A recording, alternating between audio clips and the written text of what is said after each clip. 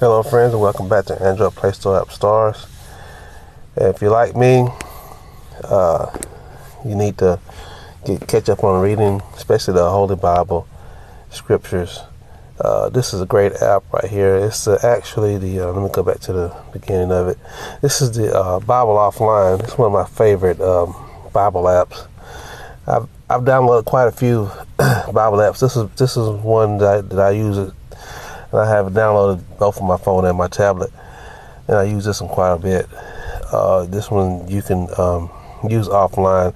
I have to be online right now. I'm gonna show you some of the features that you use that's only for the online. Well, for this particular version, you have, of course, if you want to search for a scripture, you can hit the up top. Let me go back.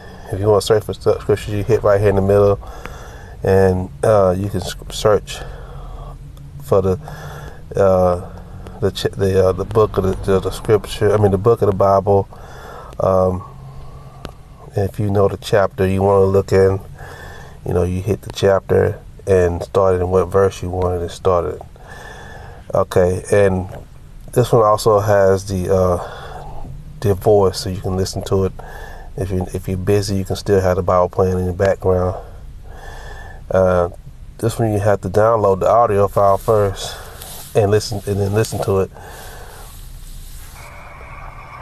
Jesus left the temple and was walking away when his disciples came up to him to call his attention to its building. Do you see all these things? He asked. Truly I tell you, not one stone here will be left on another. Everyone will be thrown down. As Jesus was sitting on the... As you can hear, it's not just a reading. It's kind of an interactive. You can hear the little sound effects and the voice, and the voiceovers is pretty good too. I recommend this one. But if you just want to just read it yourself without that, this is also very good. This is a very good app. Now, what I like about this the best is I don't always have access to data. I don't always have access to Wi-Fi. So if I'm not at home or I don't have my data on, I can still read it.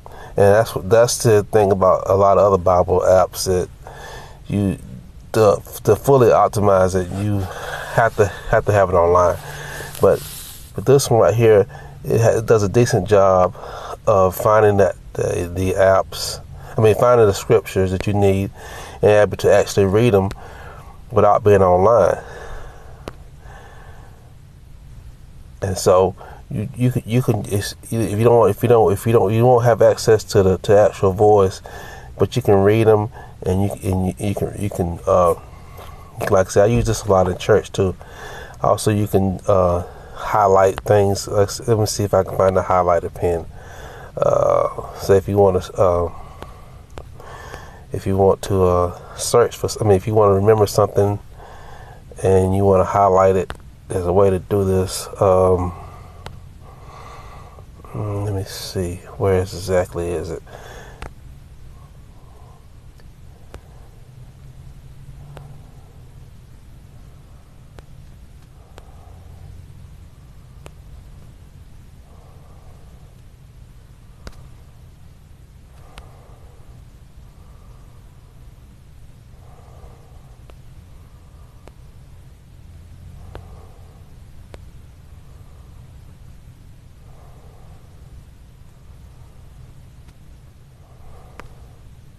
Okay, bookmarks. So I think this is it right here. Say I want to have, I like the yellow one. And mark, let's see, click reverse. Okay, let me go back.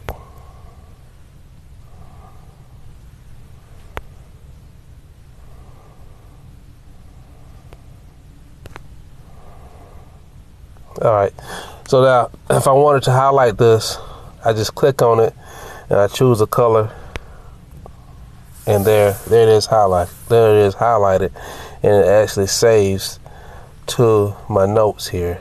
And I go to my notes bookmarks rather, and there is in my bookmarks. So I can always go back and find it later on. That's an important feature that this one has. Your daily devotionals, you can find it here, or also there's a widget. Let me get out of here. It's a widget that you can put on your home page right here, and it'll show you to the scripture of the day right there. And if you click on it, you can read the whole.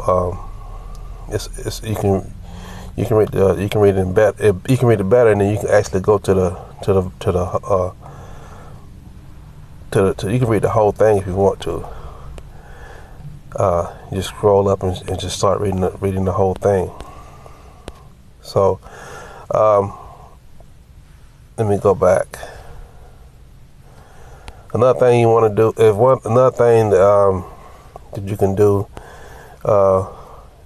if you want to find a particular version, now you have to be online to do this one. It has different versions.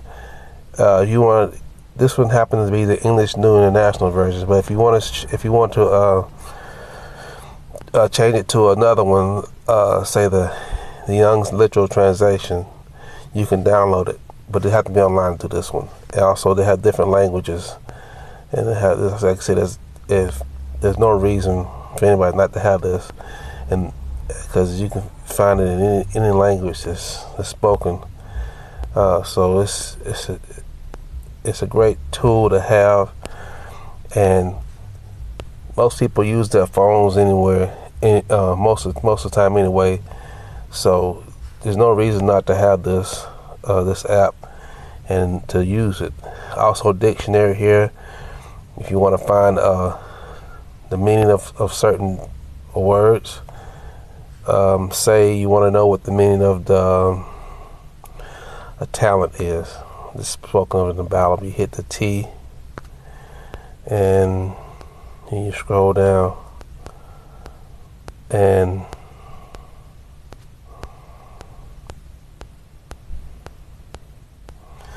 it's basically a weight and measure, and it you can use this one right here to find common words that's in the Bible. And maybe you didn't know what the meaning of it was. You can find a lot of information in here about this. I think I told you. Oh, the map here.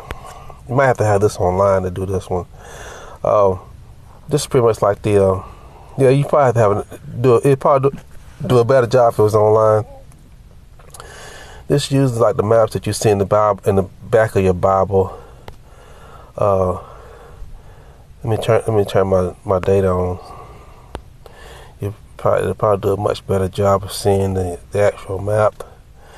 This one you have the Paul's missionary journeys, and of course it'll be on Google Map. Yeah, there we go. Now that makes a whole lot more sense. You can see the exact trek of the missionary journey. Most people probably seen this in the back of the Bible. It's just a digital version of it. So this is a great app to have, and I highly recommend it. And so if you like this app, just hit the thumbs up, and if you want to see more from my channel, just hit subscribe button. I always feature new apps. So thank you very much for watching, and we'll see you later.